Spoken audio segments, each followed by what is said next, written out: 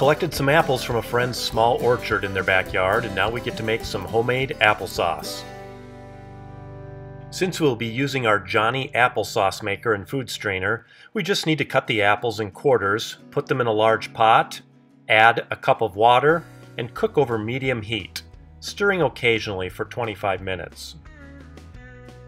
Many people will add other things or ingredients to enhance the flavor, but we prefer the natural taste the apples provide.